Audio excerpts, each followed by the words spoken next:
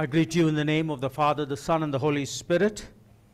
Welcome to this special service with Grace Communion, and especially welcome to all our guests. And it seemed like a food festival this morning, and then it seemed like a music festival, right? So we are richly blessed indeed today to be inspired by so many wonderful things. And indeed, it's just so fitting, to be able to have this celebration. So thank you all for joining us this morning and worshiping with us our risen Lord. I especially want to thank our trustees and our pastor Sachin and his wife who have taken the time to come and sacrificed to be with us. And so it does make a difference. I know food makes a difference and music makes a difference, but the most difference is made by people. So thank you so much for coming. Not to get a shouting from Elder Emeritus Franklin Poppins, I made sure I had my jacket on, right? Just kidding. So he wants to see speakers here well dressed. So this morning I had to wake up early to attend the worship at the St. George's Church, the Anglican Church in Hyderabad, and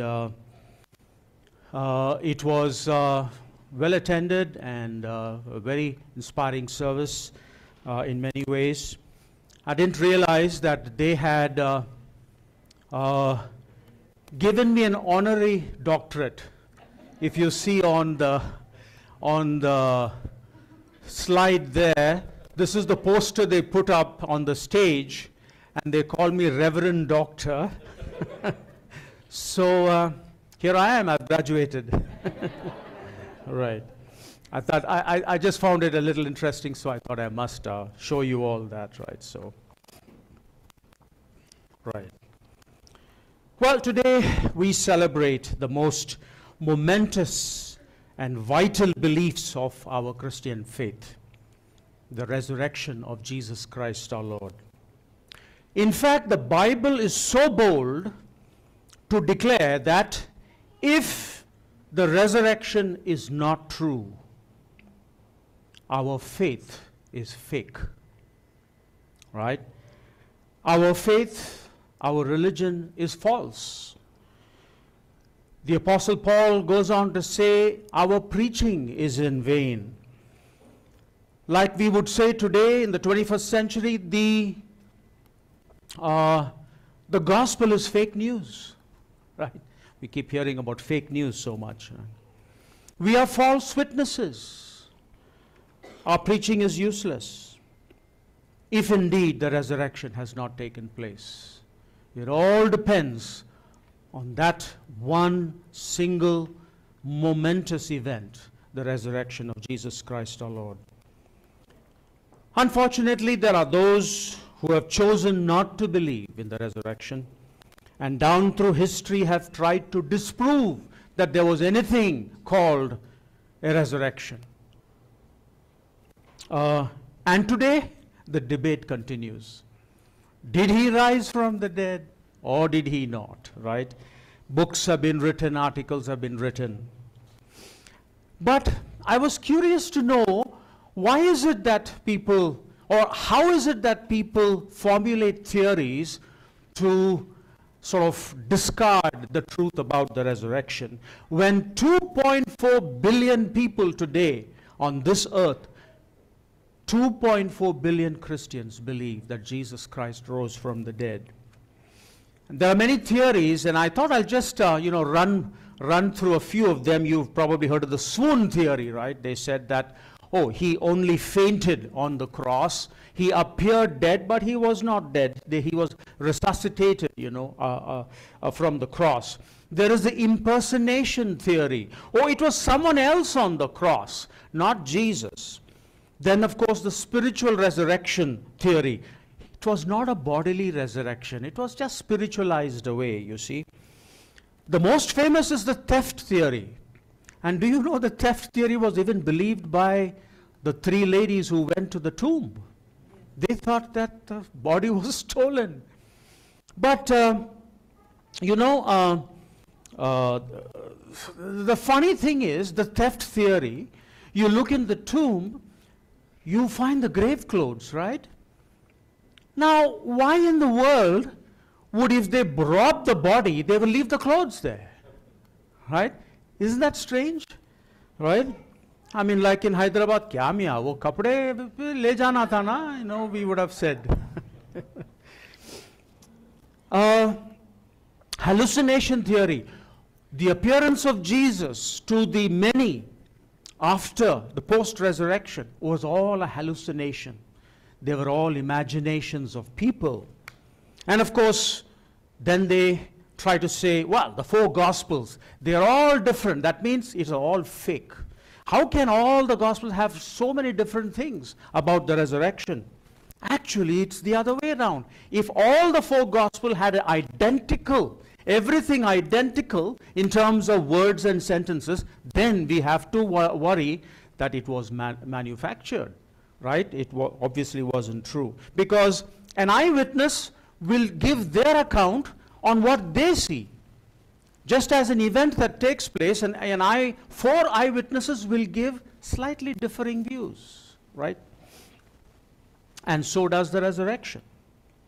Like I was saying, even the disciples had a hard time believing that Jesus indeed rose from the dead. If you remember in John's Gospel, the angels asked Mary, there were three Marys who went, I think, to the tomb. Why are you crying? She answered, they have taken away my Lord's body. So even she believed or thought that the Lord's body was stolen. All right? But interestingly enough, well, even the disciples, I should say, in fact, they called, when the ladies came back and said, the Lord is risen. The disciples said they did not believe because their words seemed like nonsense. That is how the New International Version puts it. It took repeated appearances of Jesus to so many people, so many witnesses, and even to the extent of one having to touch him. And you remember who that is? The doubting Thomas. He had to touch him to then believe, yes, indeed, Jesus Christ was resurrected. Then came the dramatic turn in the lives of those disciples. Today, thankfully, we have enough scholarly documentation to prove the resurrection is a historical fact, because nobody has convincingly disproved it, right? It is true, the tomb is empty, except for the grave clothes, because it was a bodily resurrection, right? He is indeed risen. Now that it is true, the question for us is, how should the resurrection of Jesus Christ speak to us? What should it tell us? How should it inform us? How should it encourage us? Perhaps I should say, how should it transform us? Would it transform us like it transformed the disciples in that first century? Especially in the light of our daily struggles, in our difficult situations that many of us, if not all of us, go through. How should it inform our faith? Will it increase our faith in spite of the, difficult situations that we come across in our lives? Will it strengthen our faith? I want to discuss just this aspect in the light of the struggles of the disciples. I just want to pick up two perspectives of the struggles the disciples had and relate it to our own stories of our lives. I can identify two emotions or two emotional condition or two emotional responses that the disciples displayed when Christ was crucified. If you remember, Christ was crucified. He hadn't ushered in the kingdom. He was supposedly the Messiah. He was to bring the kingdom, overthrow the Roman government, but that didn't happen. And when that didn't happen, a sense of emptiness, a sense of darkness, you could say, a sense of rejection, despondency overwhelmed them. You know, that was one response. That was one emotional response of theirs, a sense of emptiness. A second one was fear. They feared when Christ was put on the cross because they believed that now they would be targeted. These people are going to come after them because they are the ones who went with Jesus all over preaching, and teaching people. Yet, we know that the resurrection of Jesus was the turning point. It spoke so powerfully to the disciples that they not only overcame their emptiness and their darkness, not only did they overcome their fear, they boldly went out to preach that Jesus had been risen. And they became the pioneers of the Christian faith and the Christian church. Most of us, if not all of us, go through similar situations today, don't we? Is there something we can learn from the disciples? Will the resurrection speak to us like it did the disciples? Let's explore that briefly this morning. I spoke about this emotion of emptiness and a sense of darkness that enveloped the disciples when they realized Jesus is no more when he died on the cross. They were heartbroken after the crucifixion. They felt so empty that they returned to their old trades, went back fishing or wherever. They had no sense of hope. They had lost all hope. The promised Messiah did not deliver. Right? But, like I said earlier, the resurrection changed all that. It spoke so powerfully to them. They stood out and spoke with boldness, preaching what we now call is the gospel. They did it with a sense of purpose.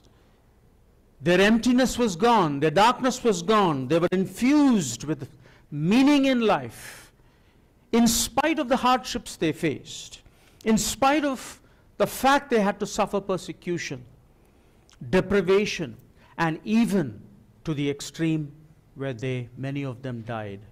They were killed for the sake of the gospel.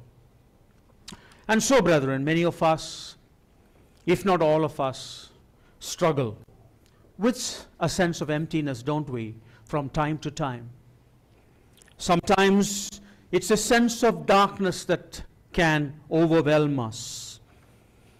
We struggle for some purpose in life. We struggle for some sense of meaning. Why am I waking up every morning? Will it be a good day? We might struggle to wake up with a sense of purpose and meaning. Many of you know my sister lost a husband of 45 years about a year back, and the sudden emptiness in her life, the familiar face gone, the voice that she heard, his presence gone all of a sudden. And she struggled with that sense of emptiness. The evenings became lonely. As she woke up every morning, she knew that she wouldn't see him.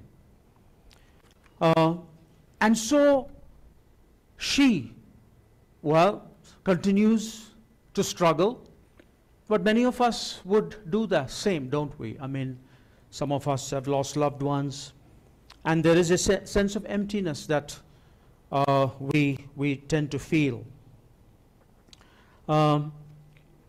It's so sad when young people especially experience this sense of emptiness, right? Just some months back, we came to know of a young girl who felt an intense sense of emptiness because of not being given the attention that she wanted at home. She felt so empty that she jumped off the second floor. Thankfully, she survived. And, my wife and I tried our best to provide whatever we could in terms of giving her a sense of direction, courage to move on. Once again, how about you and me? Do you find yourself struggling? Perhaps it's a lost loved one. Maybe it is hardships of various kinds that trouble us. Maybe it is a health situation that tends to bring a sense of darkness in our lives.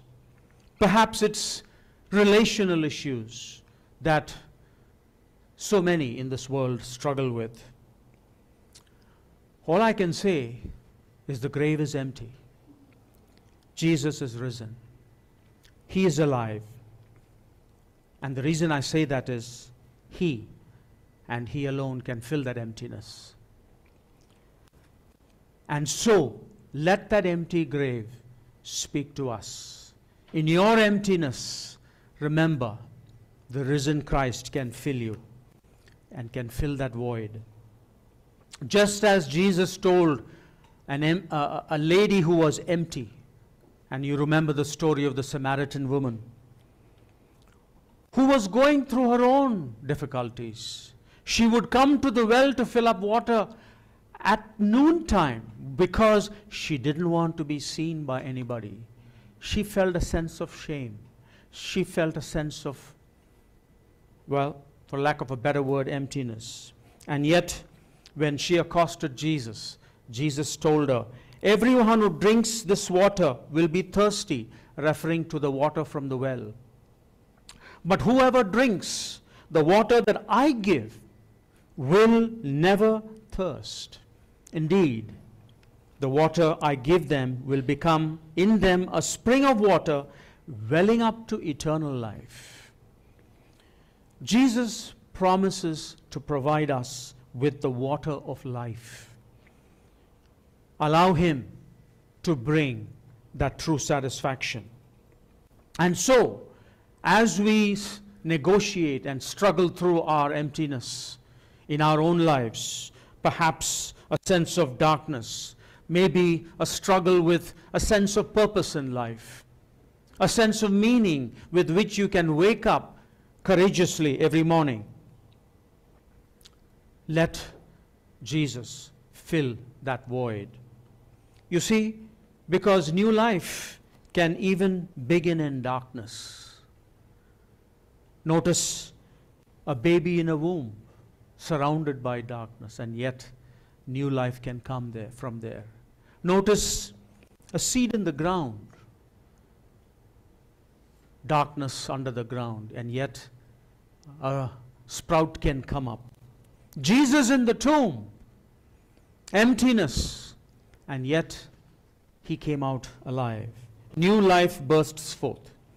You see, in spite of that darkness and emptiness, remember that it may be darkest before dawn, but Jesus has risen. He has conquered the grave. He has conquered darkness and the forces of evil. Invite Him afresh into your lives. Even as when we will come and partake of the communion, let it be a deliberate attempt to invite Him, because He has already invited you. You see, all we have to do is respond to His invitation. Let Him become your light. Let Him fill your lives and banish that emptiness.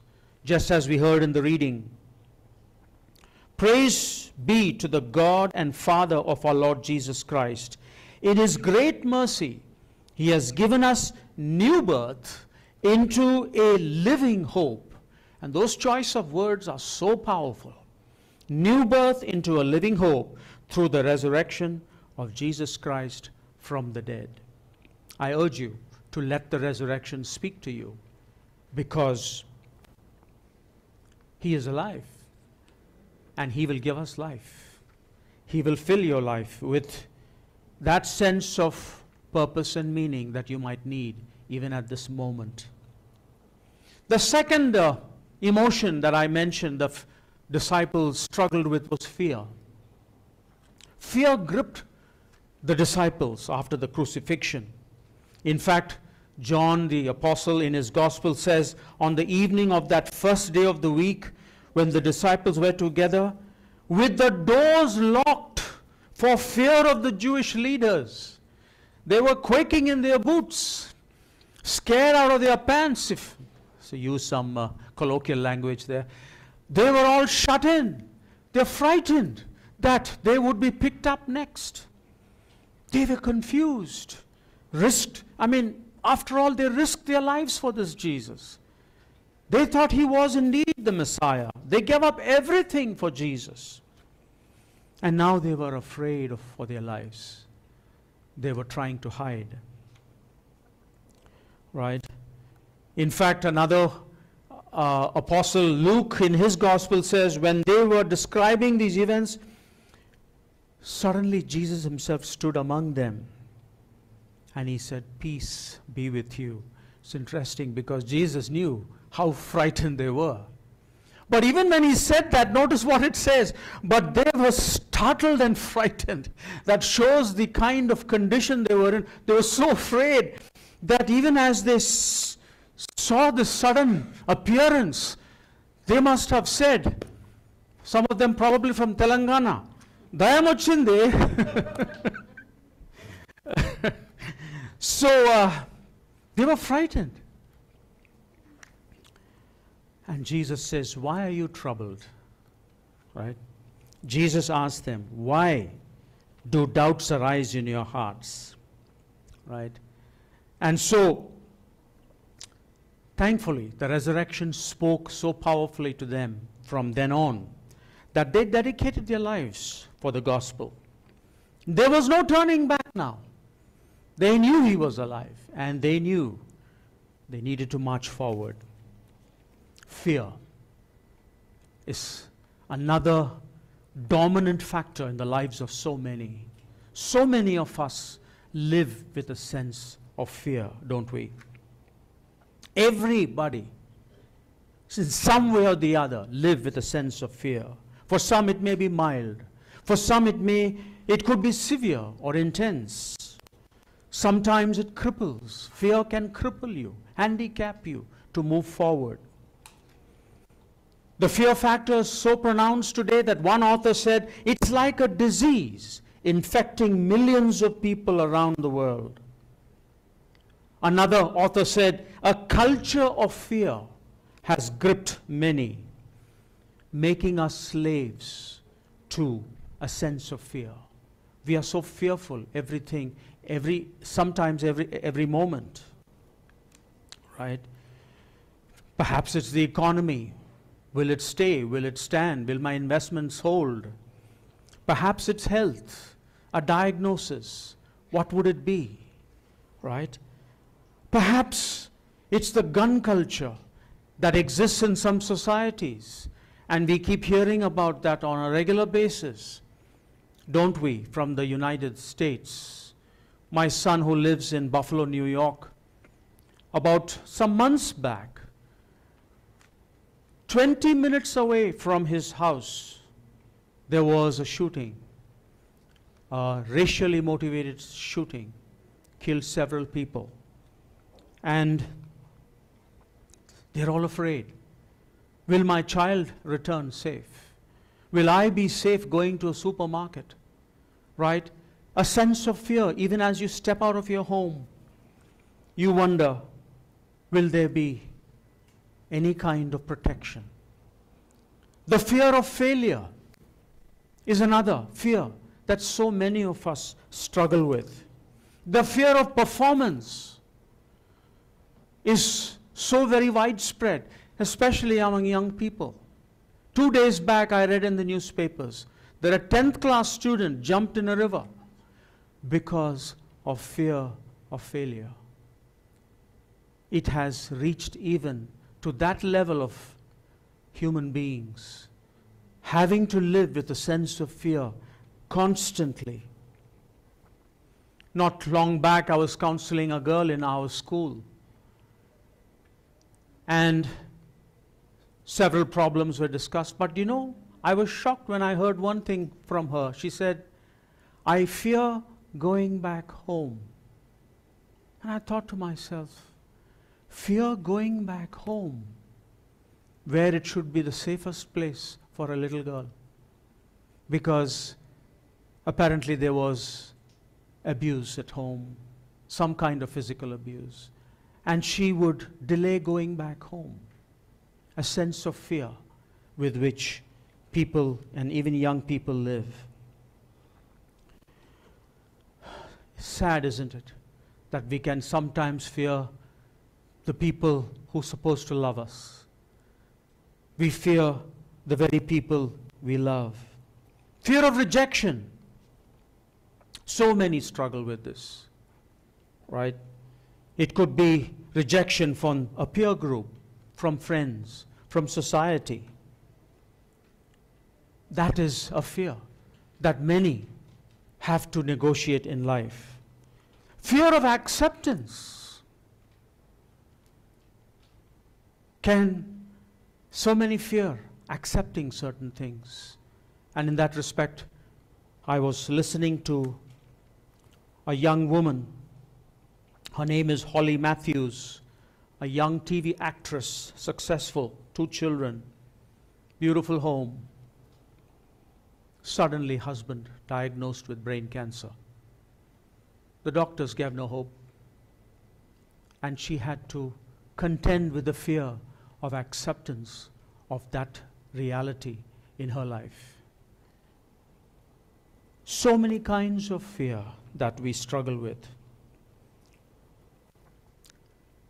Even religion is feared.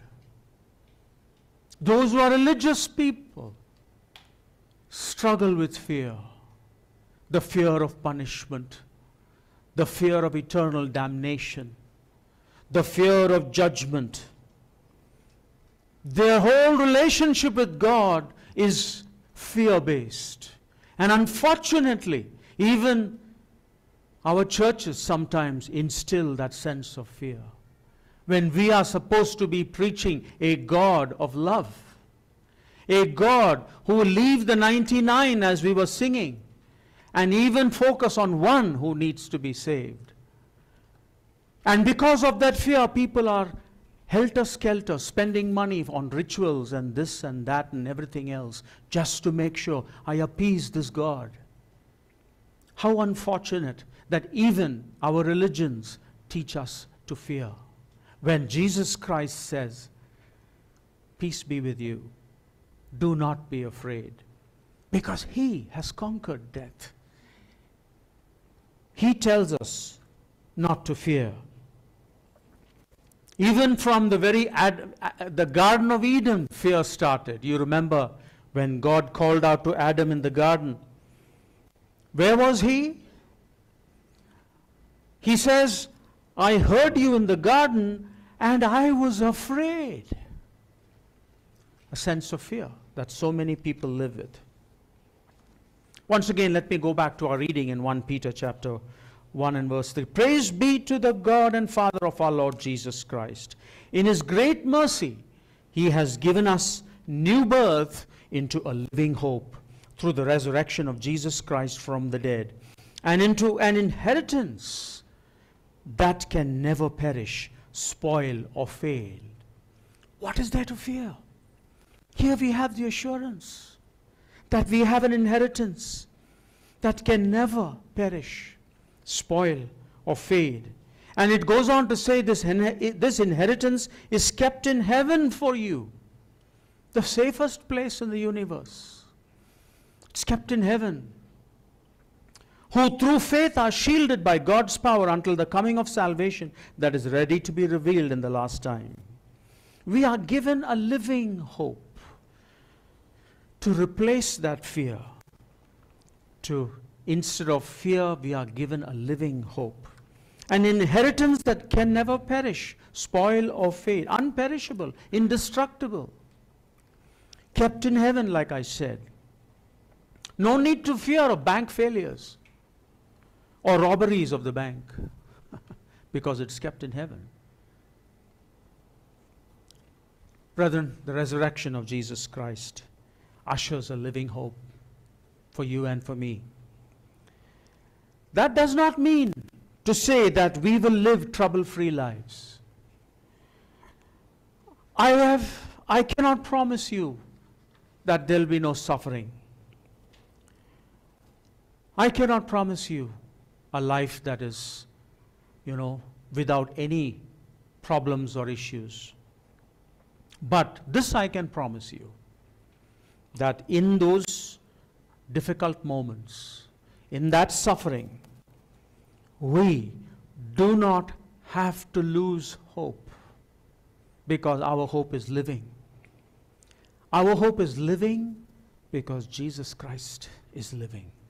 He's alive, right? And as the Apostle Paul encourages us in Romans chapter 8, for I am convinced, he says, that neither death nor life, neither angels nor demons, neither the present nor the future, nor any powers, neither height nor depth, nor anything else in all creation. Notice, he covers anything and everything under the heavens, under the earth, over the earth, everywhere, under the oceans, in the oceans. He says we don't have to fear. Why? Because nothing will be able to separate us from the love of God that is in Christ Jesus our Lord. May Jesus Christ, resurrected, now at the right hand of God, give us new meaning and purpose in life. Let him fill that emptiness when we struggle through those moments at times. Let him give you the courage that in his love all fear may be removed. And may Jesus Christ our Lord, the living Jesus Christ, protect your faith until the coming of the fullness of salvation. At this time, I'd like to invite you to partake of the communion, and we are privileged to have Manoah's family provide us with the elements, as it is now a practice that we will give every family an opportunity to provide communion to the congregation. And today, Manoah and Elizabeth will once again administer the communion. And as they prepare the communion for us, I'd like to read from John chapter 6, beginning in verse 35. And once again, reassuring words from our Lord and Savior. Then Jesus declared, I am the bread of life. He who comes to me will never go hungry. Can you imagine? That emptiness is filled in Jesus. And he who believes in me will never be thirsty. But I'll drop down to verse 38. For I have come down from heaven, not to do my will, but to do the will of him who sent me. And this is the will of him who sent me, that I shall lose none of all that he has given me. Christ is absolutely certain that he is going to fulfill what he has come for. But he goes on to say, but raise them up at the last day. Raise them up at the last day. Who else is more qualified to talking about raising up, rising up from the dead? He was the first fruit of the resurrection. Verse 40, for my Father's will is that everyone who looks to the Son and believes in him shall have eternal life. And I, the resurrected Jesus, the living Jesus, will raise him up at that last day. Believe in Christ. Dear brethren, that is our only hope that can overcome death. Uh, Praveen is trying to tell me something, but I can't catch it. Sorry? Okay, yes. So what I'll do is at this moment, if Mano and Elizabeth can come forward, and then I will invite those who would like to partake of the communion to also come forward and take, if you can just get remove the covers so that brethren can come forward and take the communion. And then you may go back to your seats, and then we'll partake together. Make sure that you tear off from the piece of bread that is brought for us. And let us pray as we and ask for, like we normally do, ask for a blessing on the elements. And I'd like to ask a blessing on Manoah and Elizabeth. Join me as I pray. Gracious, loving Father, what a hope, what a living hope we have, Father. We thank you so much that in spite of the troubles of life, in spite of the shortcomings that we experience on a daily basis, in spite of the unfairness we see, we know that there is hope. And that hope is living because we have a alive Savior, a Savior who is at your right hand. Thank you, Lord Jesus, that you loved us so much that you would come to conquer death. Even though we might not understand it in all its ins and outs, but we know that you have conquered death, and help us to believe. We pray a prayer of blessing upon Elizabeth, Manoah, as they have provided these elements in the faith that they have in Christ our Lord. And together we participate and ask your blessings upon it as we do. In Jesus' name we pray. Amen. Please come forward and take your piece of the elements, and then we will partake together. Please go back to your seats and we'll do it together.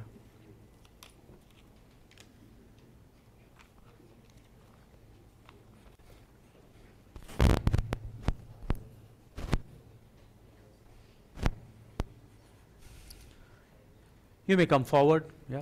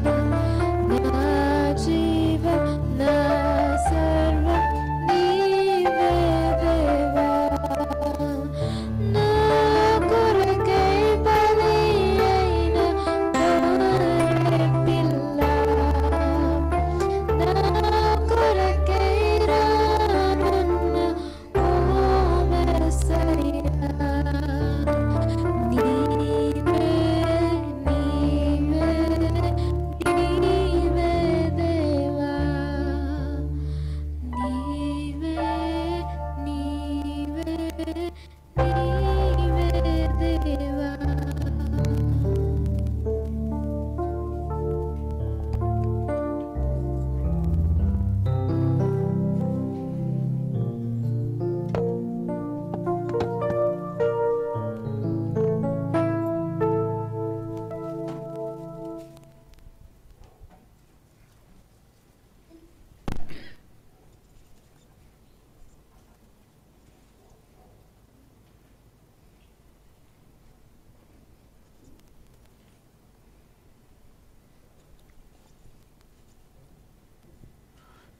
Jesus Christ, the bread of heaven, who instituted the new covenant Lord's table, the communion.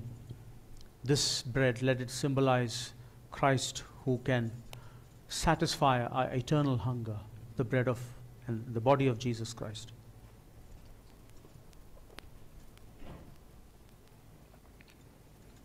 Christ on the cross shed his blood that we might be wiped clean, washed clean.